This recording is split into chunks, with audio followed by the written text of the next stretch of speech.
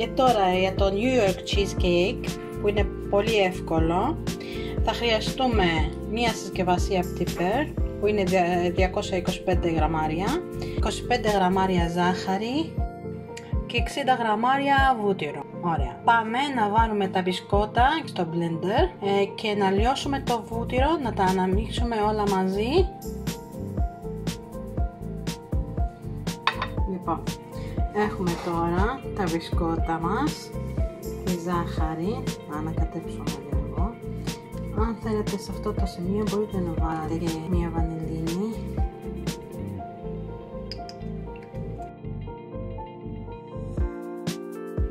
Το βούτυρο, το ανακατέψω λίγο.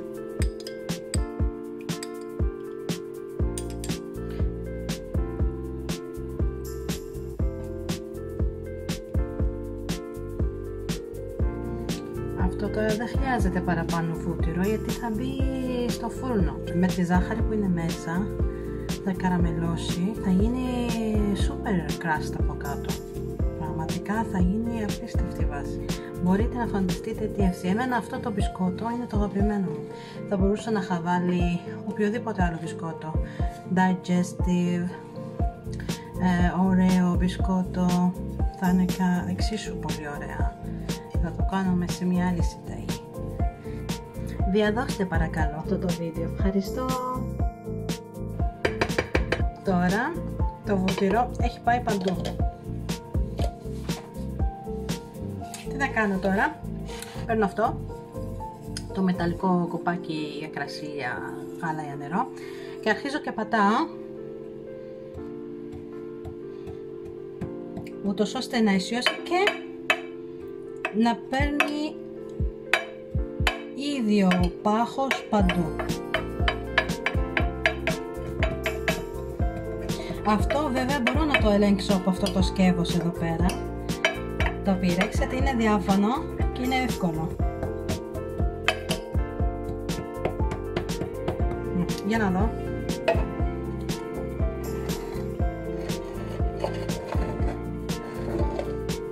Ωραία, από εδώ είναι πιο παχύ. Για να δούμε.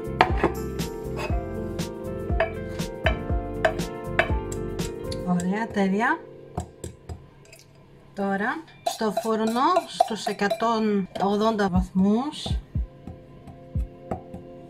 για 10 λεπτά, παιδιά, τίποτα άλλο. Εντάξει. Poppins Recipes. Θα χρειαστούμε 600 γραμμάρια Φιλαδέλφια ή οποιοδήποτε άλλο cream cheese, 300 γραμμάρια κρέμα γάλακτος ή φυτική κρέμα. Θέλουμε 275 γραμμάρια ζάχαρη, κανονική ζάχαρη, 22 γραμμάρια corn flour, 3 αυγά ολόκληρα και θα χρησιμοποιήσουμε και ένα κρόκο από το τέταρτο αυγό. Θέλουμε 10 ml χυμό λεμονιού και ξύσμα λεμονιού, αυτή είναι έτοιμη, θα τη βρείτε στην αγορά. 2 βανίλιες και μαρμελάδα βύσσινο για το topping. Λοιπόν, ρίχνουμε εδώ το cheese cream, την κρέμα γάλακτος και λίγο, δηλαδή λίγο τη φορά θα βάλουμε ζάχαρη, όχι με μιας, να έχει κρεμούδες υφή το New York Cheesecake μας, να μην είναι έτσι στεγνό. Και πάμε να χτυπήσουμε αυτά τα λίγο.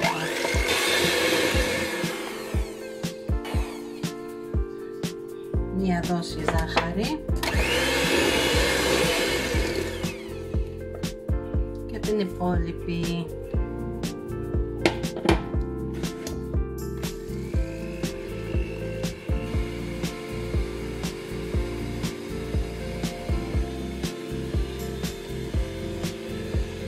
Τώρα θα βάλουμε το corn flour μαζί με το λεμόνι. Θα ανακατέψουμε λίγο. Ρίχνω και τις βανίλιες μέσα.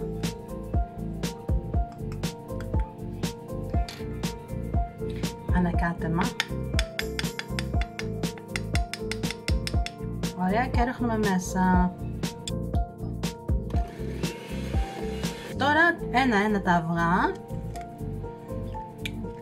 κάθε φορά, όπως τη ζάχαρη, και ο λόγος είναι να φουσκώσει όσο μπορούμε πιο πολύ η κρέμα μας. Και σε χαμηλή ταχύτητα, δεν χρειάζεται. Μόλις απορροφάει το πρώτο αγώρο, βάζουμε και το δεύτερο και ούτε καθεξής.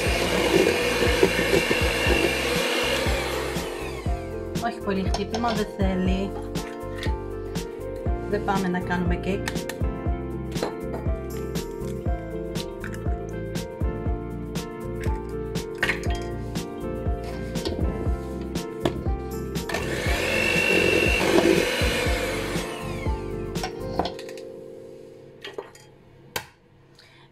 Ξέχασα να σας πω ότι τα αυγά πρέπει να είναι μεγάλα αυγά, δηλαδή 73 γραμμάρια. Αυτό είναι το τρίτο αυγό και τώρα θέλω το κρόκο μόνο.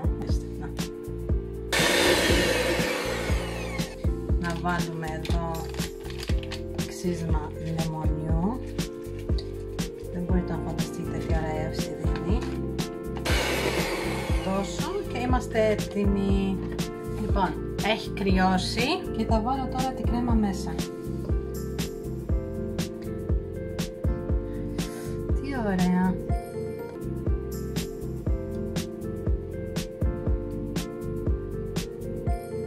Θα βάλουμε αυτό σε ένα ταψάκι που έχει νερό.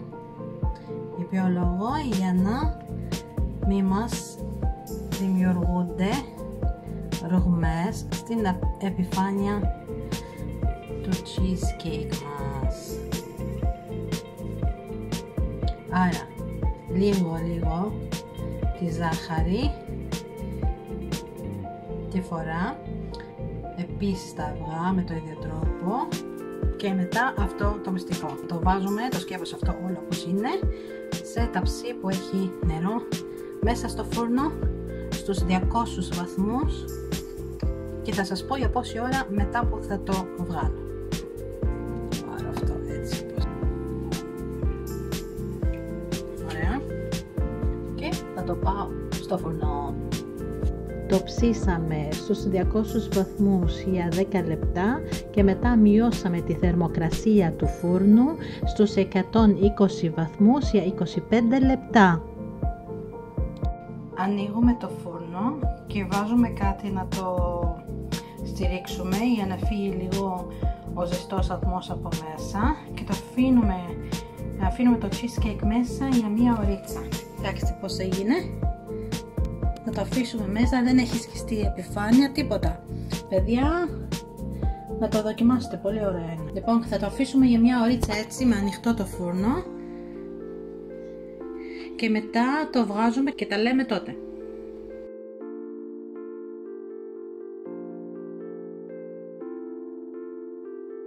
Κοιτάξτε τι ωραίο που είναι και ούτε ρογμές ούτε τίποτα. Θα το βγάλω τώρα από το ταψί και θα περιμένω μέχρι να κρυώσει πολύ καλά για να βάλω την κρέμα από πάνω και να σας το παρουσιάσω.